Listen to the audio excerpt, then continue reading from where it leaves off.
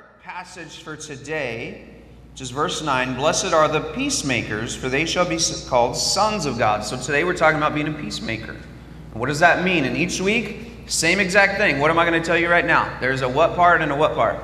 An A part and a B part, right? In each of these verses, there's an A part and a B part, kind of what we're pursuing and the promise that comes with it, okay? What you're pursuing and what happens when you pursue it.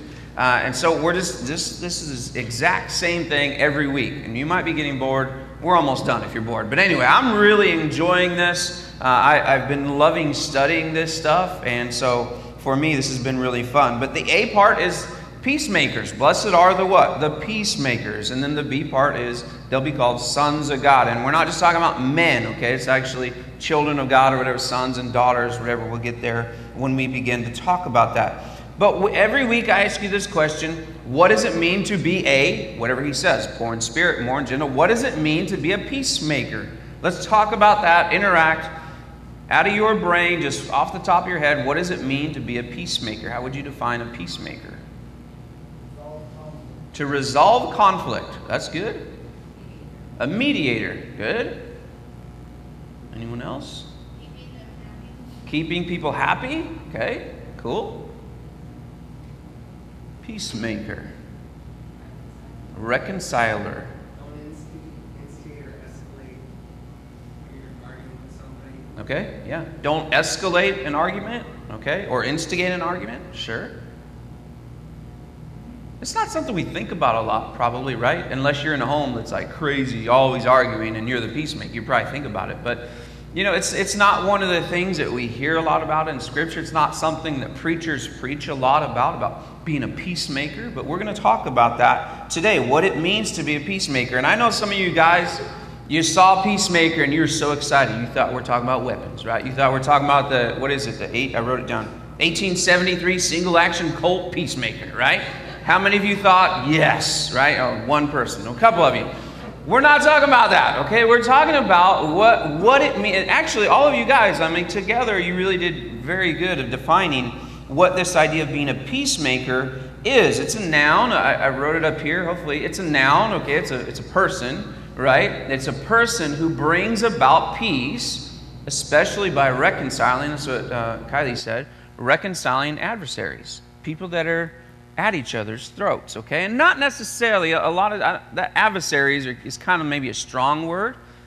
People that just have beef with each other. And just because there's beef in a situation doesn't necessarily mean you're an adversary. So it's someone who brings peace or unity or accord or whatever the word is that you want to share there between two people or groups. I mean, it can be between a husband and wife, a boyfriend and girlfriend, a parent and a child. It can be a peacemaker can bring peace between two organizations or two nations even. So it's groups of people or people themselves being brought together to resolve a conflict, okay? That there would no longer be this strife or this conflict between them. And this series, if you think about it, really, really builds on each other. All of these steps, they keep stepping on each other. And this thing really is based on, being a peacemaker is really based on a lot of these things that we've already talked about. In order to be a peacemaker, you got to be pure in heart, okay? In order to be a peacemaker, you need to go in gently and humbly. And so a lot of these things they're going to repeat themselves. And we talked about this idea of pursuing, right? Hungering and thirsting after righteousness and pursuing righteousness, which is to be like Jesus, okay? We talked about sanctification and justification and that we're to try to become more and more like Jesus if we can and do everything that we can to do that. Well, Jesus was a peacemaker. He was the ultimate peacemaker. I mean, if you think about it. Look at James 3:18. It says this, and this is a very similar verse to our text here today. It says, and those who are peacemakers will plant seeds of peace and reap a harvest of what? Righteousness. So again, these things are connected. A peacemaker is on their way to becoming righteous, on their way to becoming more and more like Jesus, because Jesus was the ultimate peacemaker for us. Okay, and that's part of our plan. that we would become, we talked about this a few weeks ago, we would become more and more like Jesus. That sanctification, us doing things like He did, saying things like He did, acting like He did, making decisions like He did, because He was our example. And so peacemaking is just one of those things that He did that also we need to be doing as well. You see, Jesus came to establish peace between God and man. And we talked about this a lot, but the reality is that we were made, Adam and Eve were created perfectly, but what came into the situation? Temptation and sin, right? And because of that temptation and sin, where they at once had a great relationship with God, this great connection, this perfect unity with God, that unity was broken. And sin came in and it messed everything up. And so now there was no longer peace between God and man. And all of a sudden there's all these rules and people are dying and all of these things, crazy consequences of sin. And God says, I want to make peace with man. And I'm going to do it through my Son, who's going to die on the cross. He's going to pay the price for each individual in here today. The people that you know, the people that you don't know, He died and paid the price for them, so that way peace could be made between God and them. And He was our ultimate peacemaker. We covered this concept that Jesus was the peacemaker in our Ephesians series. And I'm going to kind of go back to our Ephesians series quite a bit. I'm just looking around. How many were here for our Ephesians series? Yeah, about half of you were here for that. We did that like 2 years ago. Our Ephesians series talked about, if you want to get into who Jesus is and what He's done for us, read the beginning of Ephesians. It's crazy. So look at verse 14 of chapter 2 in Ephesians. I think I do have it up on the screen. It says this, it says, for Christ Himself has brought what to us? Peace. Okay, and just a few verses later, now all of us can come to the Father through the same Holy Spirit because of what Christ has done for us. He became our peacemaker. He was our peacemaker. And so if we're pursuing righteousness, hungering and thirsting for righteousness, right? Talked about it a few weeks ago, meaning trying to become like Jesus, more and more like Him. And if He was a peacemaker, then that means what? We need to be peacemakers. Something that we're called to do. Called to be like Him. So as I looked at it this week, I kind of looked at peacemaking, and there's probably a lot of other areas of peacemaking, but these are the three that I want to talk about today. The three kind of responsibilities of a peacemaker. What does it mean to be a peacemaker? If I'm supposed to go do it, where do I do it? How do I do it? With whom do I do it? We're going to answer those questions. There's three areas, and those areas are up on the screen. We need to be sharing the gospel, okay? We need to be making peace with our enemies, and then we need to also be peacemakers in situations where maybe we're not even involved as a third party, okay? And so those are the three areas we're going to look at this morning. And the first one is to share the gospel, okay? We're called to share the gospel. Now listen to this. I'm saying this very specifically. I want you to hear me. We're called to help bring peace between man and God. God already brought peace. He already established peace between Himself and mankind.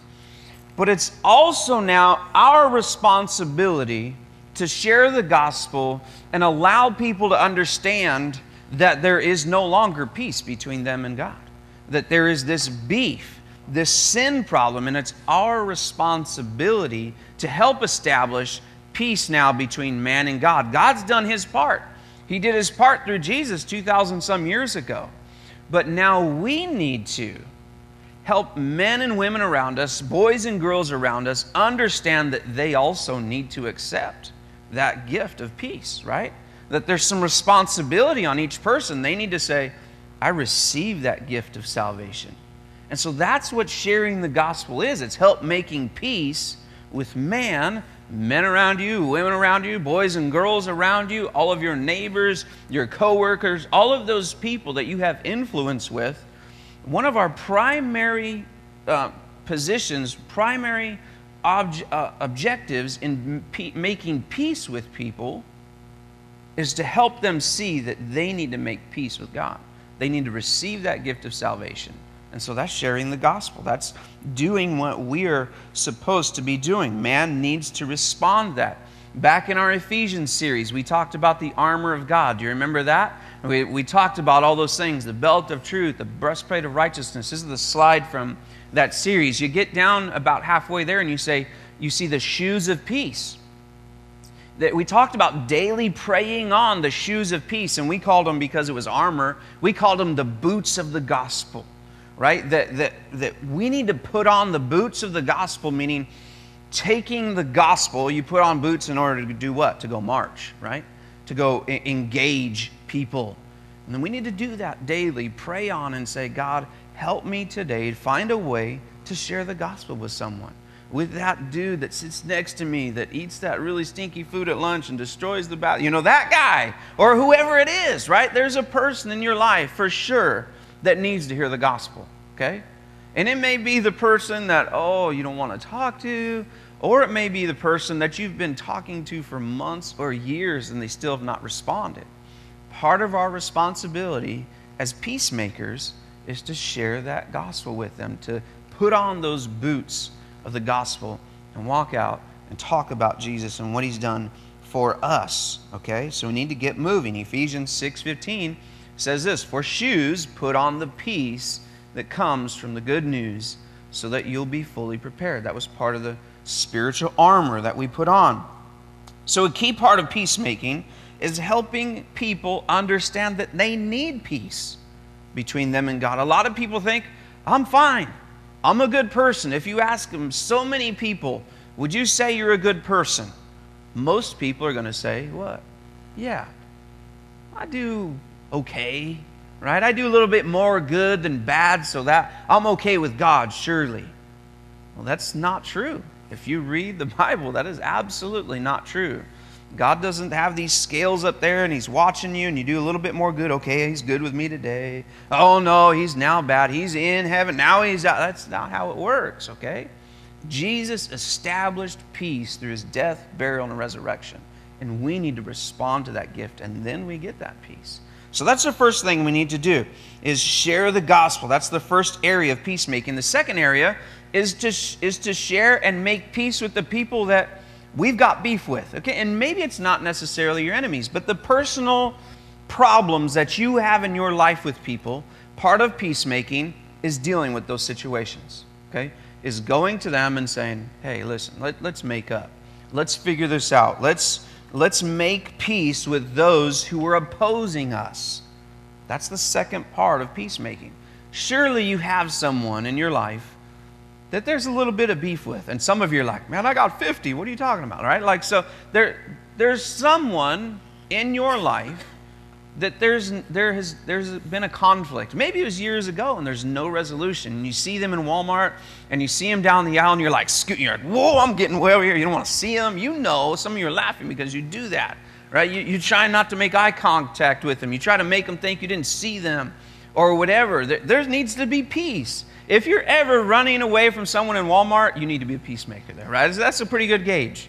And Walmart's a great place because you're going to see everyone you know at Walmart, right? So you think I got stock in that place. I bought stuff there this morning. I'm talking about it. Anyway, it's just right there. But we need to be peacemakers. This is probably the most obvious thing when you read this text on what we're supposed to do. We need to go the extra mile to make sure that this verse comes true, Romans 12:18. That if possible, so far as it depends on you, be at peace with all men. This is what Paul says to us. He's saying, listen, be at peace with all men. If you can. Do what you can. Look at Hebrews 12. It says this. It says, pursue peace with all men and the sanctification, talked about that already, right? Becoming more and more like Jesus. The sanctification without which no one will see the Lord. Here it's pretty strong. Saying if you're not at peace with men, listen, you got a problem, okay? You need to seriously consider if you've got a bunch of enemies that you're just willing to, say, whatever, that's their life, whatever. No. God's saying you need to make peace with them. Do what you can to make peace with them. So maybe there's some people you've got beef with. Could be your kid. Could be my grandma just walked in. It could be your grandma, right? I don't have beef with my grandma, but it could be. It could be a coworker.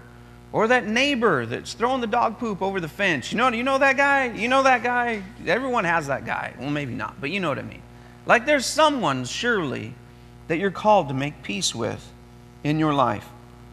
And this series builds and it builds and it builds. And again, if we're going to be merciful, like we talked about like 3 weeks ago, then that means forgiving the unforgivable, right? Remember those people we talked about, the unforgivable? They don't really deserve our forgiveness. This is a perfect example of peacemaking with people. Maybe it's going to cost you something, okay? Making peace with people is certainly going to cost us something. It's going to take a sacrifice on our part. That person that you're running away from Walmart in, it's going to be an uncomfortable conversation probably, okay? You may have to sacrifice some of your pride. You may have to, if you're like me, you may have to sacrifice being right. Because a lot of times, right, like there's someone that's in your past, you've got beef with them, and you're right. You know you're right, right? And they're like, well, I'm right, I know I'm right, and you both think you're right. Someone's going to have to sacrifice being right, okay, to make peace in that situation. There's going to have to be some kind of sacrifice in order to make peace in so many situations. And the reality is, why would there not be, right? Because God made peace through blood. The only way that there was peace made between God and man was through blood. And so, of course, there's probably going to be some time that you're going to have to sacrifice, or some pride, some energy, some, whatever. There's going to maybe have to be a sacrifice on your part. William Barclay was a very famous theologian. He said this about these texts here about making peace. And it says, the peace which the Bible calls blessed does not come from the evasion of issues. So he's saying it's not about not dealing with it, okay? It's not about hiding from the person in Walmart. Okay, that's what he's saying here. It comes from facing the person at Walmart, right? And maybe not Walmart's the best place to make peace, because you'd probably be on the internet throwing stuff, or whatever. But dealing with them and conquering them, not the people, but the issues. What this beatitude demands is not the passive acceptance of things because we're afraid of the trouble of doing anything about them, but the active facing of things and the making of peace even when the way to peace is through struggle. Does that make sense to you? I love how he says it here, that we're going to have to face the problem, and it's probably going to be a struggle. We've got to address the issue, okay? We've got to address the issue. But when you address it, rely on these previous Beatitudes to help you address it. We talked about being gentle. If you go in trying to make peace with someone with this rage, you ain't going to make peace. You're going to just make a greater enemy, right? If you humbly go in and realize your sin and your mistakes and all of those things, you're going to go into peacemaking way different. Saying, I don't have it all together. I know I've made mistakes. Okay? If you go into that peacemaking situation mercifully, which we've talked about, saying, I'm going to put myself in their position. I'm going to try to see the situation from their perspective. That's what I'm saying. This series builds and it builds and it builds. Peacemaking is all about being all of these things we've already talked about for the past few months, in the middle of trying to address the problem. Jesus never says, you can just go, forget about it, right? Or whatever. He doesn't say that. He doesn't say just brush it under the carpet, just forget about it, don't worry about it, don't look at them, ignore them. That's not what peacemaking is. And a lot of us think peacemaking is just ignoring it and not bringing up the issue and just letting the person continue to be a turd to you or whatever, right? It's like you just think that it's just this ignoring it. That's not what this text is about. It's about addressing it. Is it going to be uncomfortable? Sure. It may cost you something, which we just talked about. But we need to, before we go into that, we need to pray and say, God, make me gentle in this conversation. Make me humble. Make me merciful. Give me a pure heart here, God. Give me their perspective. Give me your perspective, God. And then address them, okay? And go after it and see what might happen. The third area that we're supposed to be a peacemaker is in bad situations, okay? And this is just like when you see conflict going on around you. Maybe it has nothing to do with you, Maybe it's between someone else. We're also called as Christians to be peacemakers in outside situations, in situations that need our assistance, where people just can't get along. We're called to help them figure those things out as peacemakers, to make two parties come together as an outside third person. Now, I'm going to go Old Testament on you, and some of you are like, whoa, crazy. Okay?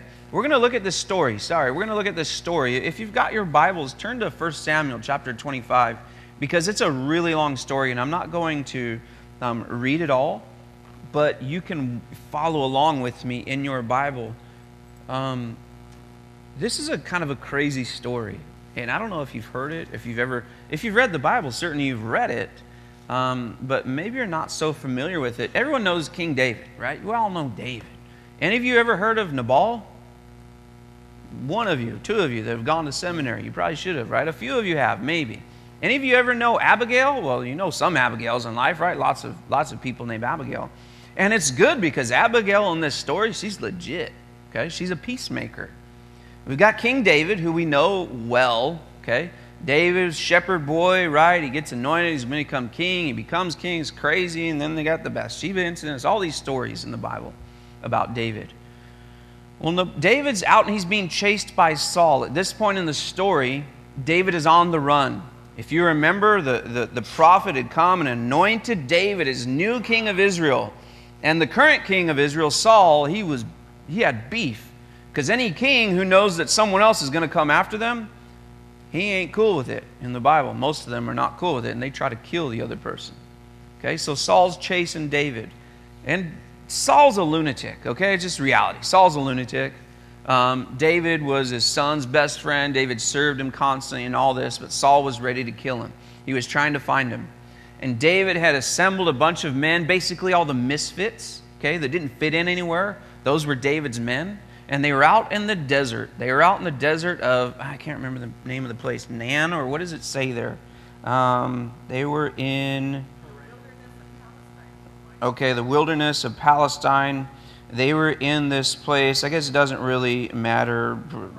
Yeah, M-A-O-N, Campton Mayon, okay?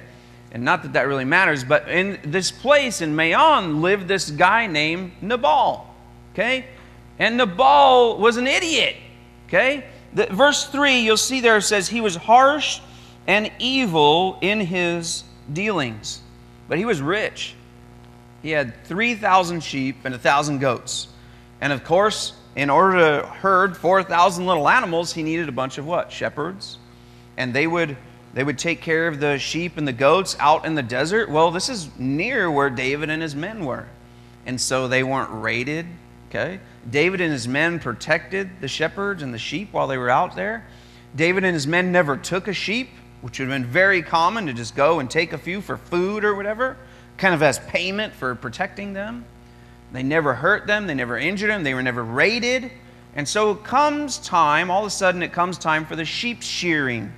And this would be like for us a big party. It's like your birthday party, okay? What do?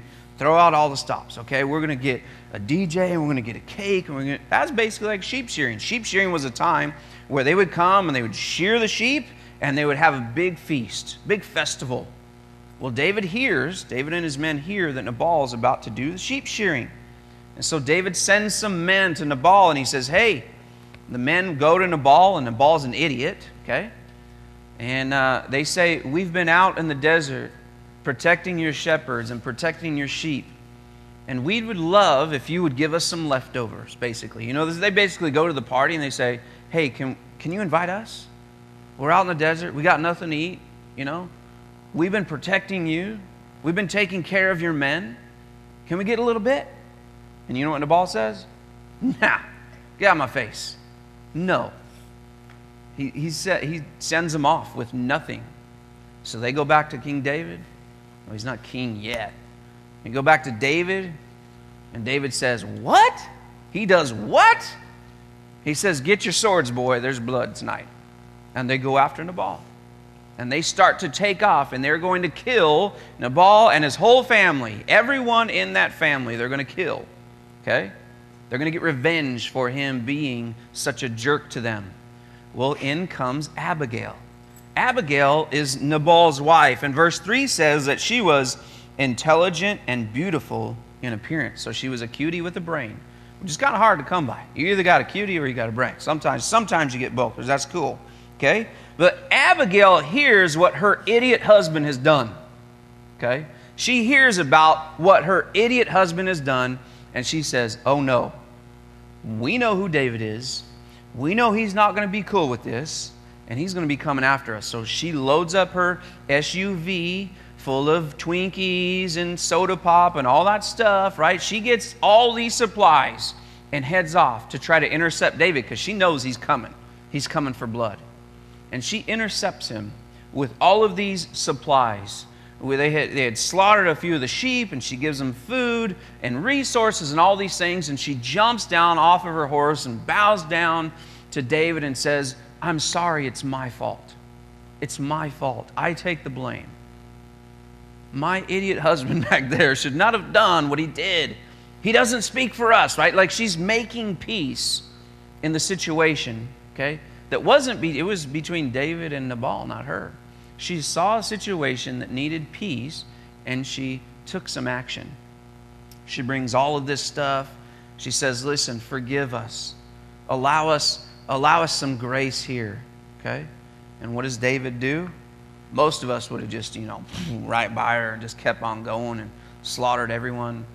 And then this is the response. We're going to look at verse 20 of chapter 25, verse 32, just really quickly.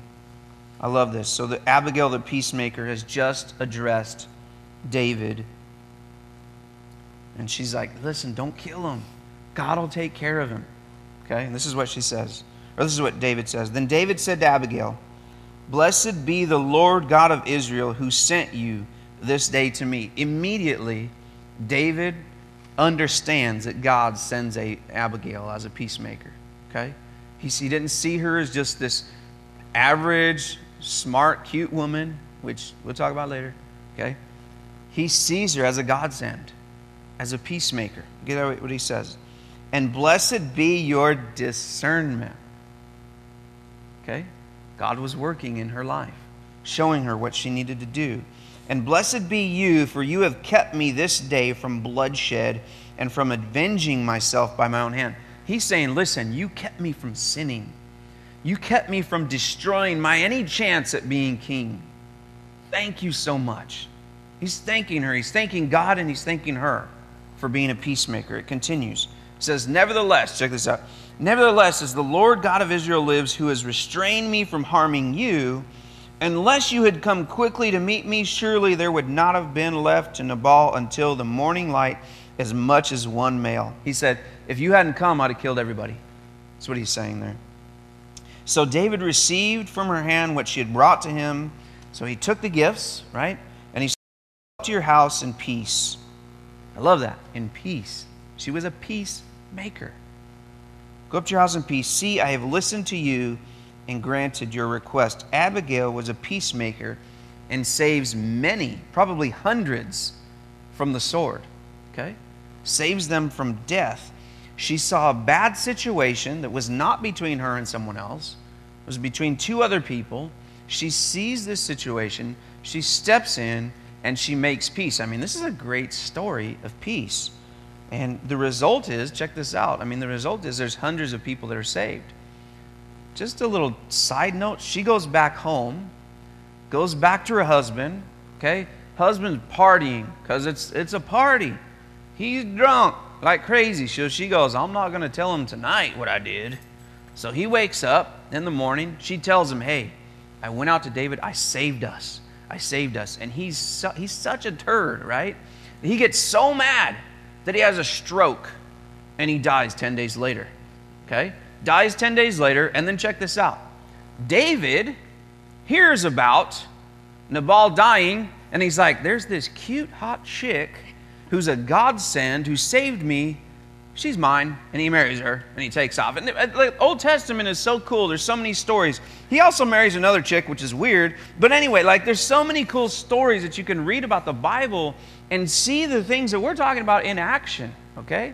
This woman was a peacemaker in the situation that was outside, wasn't between her It was her husband and someone else, but she helped establish peace and helped establish the kingdom of David, because had David just destroyed everyone and that sin would be on him, who knows whether his future would have been the same. Okay? So, I mean, there's some serious consequences and implications to this young, beautiful woman who had God's discernment to make peace in a situation. We need to be those type of peacemakers. And it's listen, it was a tricky situation. And many are. Okay? You can't just go sticking your nose in people's business and not expect it to get cut off sometimes, right? This is not about being nosy. This is not about, like, sitting here and you're sitting, I need to be a peacemaker. Oh yeah, Doug and Jenny, I got to talk to them after service. Oh, Dale, I got to hit up him. This is not the idea that you're just looking around. Okay, who do I get to go gossip with now? Like, who do I get to get involved in their business, right? That's not what we're talking about here, okay? Abigail used godly wisdom and discernment, okay? Because a lot of these situations, I mean, they're tricky situations that they're going to take all of the things we talked about: grace and mercy, okay? Wisdom, God's direction to help make peace between two people. So listen, this is not an opportunity for those of you that like to get involved in people's stuff just as a license to, okay, I'm just making peace here and, doing your thing. Be careful what we do with this, okay? We need to be very, very careful of that. And listen, because these Beatitudes build, we said last week that a pure heart it's absolutely necessary for the believer. If you go into trying to make peace with someone or between two people without a pure heart, you're probably going to fail, okay? Pure heart is absolutely a prerequisite. Because what does a pure heart mean? We talked about that. To be fully and singularly focused on Christ. You're trying to bring Christ into the situation, okay? Not your own ideas, not your own thoughts. You're bringing Christ into that situation. And so these things, like I said, and continue to build and build and build and build on each other. So, what is the B section? Because we're about done, and can you guys smell that food? It's killing me, man. It's really hard. So anyway, what is the B section? The B section is this. It will be called sons of God. Okay? Now, this is obviously figurative language because the only Son of God was who? Jesus. Okay, so Jesus Christ was the only one with that title. So if you're trying to pursue that title, it ain't happening. Just letting you know. It's also you're not a physical son, because we realize that you're either a son or daughter of who? Your mom and dad. Okay? So it's not a physical thing. It's not a title thing. It's truly figurative language. And it's also not, this is not how you become a Christian. Like if you're a peacemaker, then you get to become one of God's kids. It's not a way to become a Christian either. None of these Beatitudes are a way to become a Christian, right? They're results of our Christian walk. We've talked about that time and time again. These are results of that we've already given our heart to Christ. He's already changing us and making us new from the inside out, okay? It shows that we already are Christians. It's very common figurative language used in the Bible. Look at Romans chapter 8, verse 14. It says, "For all who are being led by the Spirit of God, these are the sons of God." Galatians 3:26, "For you're all sons of God through faith in Christ Jesus." In 1 John 3:10, it says, "By this the children of God and the children of the devil." So obviously the devil doesn't have any kids either, okay? This is figurative. These are people who there's allegiance, their focus, their direction is towards God or Satan. It's through these verses and these Beatitudes that we can learn a few things, that we can,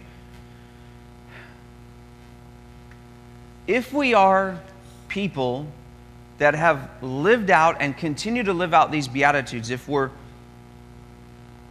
realize what our sin is, okay? And we know who we are in Christ. We realize who we are without Him, right? Being spiritually bankrupt. if we're repenting of those types of sins, if we're merciful and gentle and deal humbly with people, if we have a singular focus on Christ, which is what we talked about last week, if we try to live like Him and love like Him, then we're going to be peacemakers. And peacemakers are God's kids. This is what He's saying here. This is what Jesus is saying here. When you're a peacemaker, it's as if, I don't know, let's see, Don, okay? It's as if Don's my son, which is kind of weird here, right? He's an old son, but anyway. It's as if God's saying, that's my boy, right? This is what that figurative language is. That's my boy right there. That's my boy Don. It's God coming up and saying, that's my girl, Kylie. Look at her. Look at her go, right? That's my daughter. That's my girl, Darcy. Look at what she did there, making peace. And we all do this. If you've got kids, you do this. You know, my daughter back there, my daughter Taylor, she's my girl, right? She's legit. You should hear the stories of her sharing her faith with her friends at school. When she's up before me in the morning doing her quiet time and her bing, my phone's binging. Some of yours will bing too because she's doing her quiet time and you're like, dang, that girl's legit. That's my girl, right? And I put my arm around her and I said, that's my girl. I love her. I'm proud of her for doing these things, for being who she is. I'm proud of her when she acts like Jesus. She's got integrity. Taylor's so good at school. Like when I get to talk about her, I love saying, that's my girl, right? Where's Brody? He's over in King's Kids. I love saying to people, that's my boy, right? He's got like my humor, right? When he says things, it's like so funny. It's a lot of times inappropriate, but I love it because it's like, that's my boy, right? I love that kid. So funny. He's got this drive in him that when he wants to do something, it is his singular focus. He don't get off it. He's like a pit bull on it. You know what I mean? And right now it's like drumming. And I drum, and so I love it. That's my boy, right? And when he's playing football and he catches that, long pass, like, that's my boy. That's what God is doing here. When you're a peacemaker, He's like, that's my boy. That's my girl. Look at them. He's proud of us. That might be a weird word. God's proud of us. I don't know if He can be proud. But anyway, do you understand what I'm saying? That He loves when we're like His son. And He's telling people, that's my boy. That's my girl. And that's what this means. When we're peacemakers, we're getting that affirmation from Him. We're getting that affirmation. And that ought to be one of our pursuits, is to getting that type of affirmation from God. Okay? For Him to stand up in heaven and say, there's my kid right there. That's my son. That's my girl. Doing it. Getting after it. Being like Jesus. That should be the pursuit of our heart, to please God with the process of us becoming more and more like Jesus. And listen, there's no better person to model your peacemaking after than Jesus, who was the ultimate peacemaker, right? The ultimate peacemaker on our behalf. So I just want to close with us thinking about, okay? Thinking about this idea of peacemaking. Where do you need to make peace in your life? Is it with God? Maybe there's people here that don't have a relationship with God. God has established peace with you. Okay? He's already done it through His Son Jesus. All you need to do is respond to that. Say, I want that peace, Father. I want that peace. I want to be made new in you. Maybe there's some of you that you know someone you need to share the gospel of peace with. Maybe there's someone that you need to make peace with because there's beef between you two. Or maybe there's a situation where you realize there's two people in my life that, man, there needs to be some peace here.